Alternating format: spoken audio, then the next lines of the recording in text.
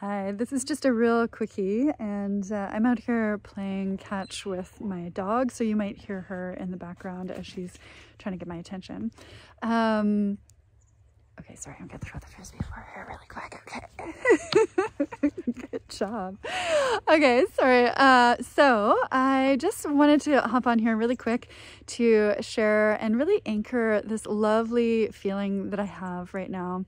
That is the result of being on the receiving end of some fabulous coaching. And I just, as often happens when I experience modalities that really work for me to help me feel more joyful and, expand my enjoyment of living and all the good things.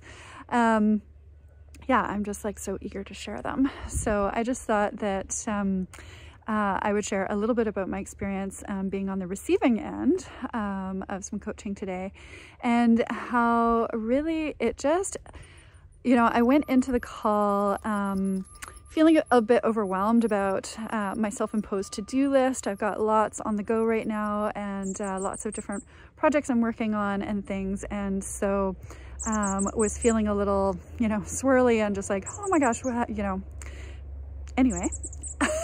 At the end of the call, I really felt so anchored and reassured that, my problems are doable, manageable, I can rise up to the challenges and that kind of thing. And yeah, and just really felt reconnected to my own voice, my own authenticity and what feels important to me. And yeah, anyway, I'm just gonna keep this one nice and quick, but I just wanted to share, because I just feel so exuberant and effervescent and buoyed being on the receiving end of this session. And this is definitely, I also feel buoyed and delighted when I'm doing this work as the coach with people too. So I just, it's just like a little bit of a love session here about the modality. And specifically this is, body-mind coaching that I've been trained in. And this was a body-mind coach that I was just working with earlier today. And yeah, and I just really love how that specific approach to coaching really includes the body in the conversation. And, body and mind obviously are so interconnected. I hesitate to even use the word interconnected because that still denotes separation. But anyway, I will leave you with that. It is such a beautiful sunny day out here.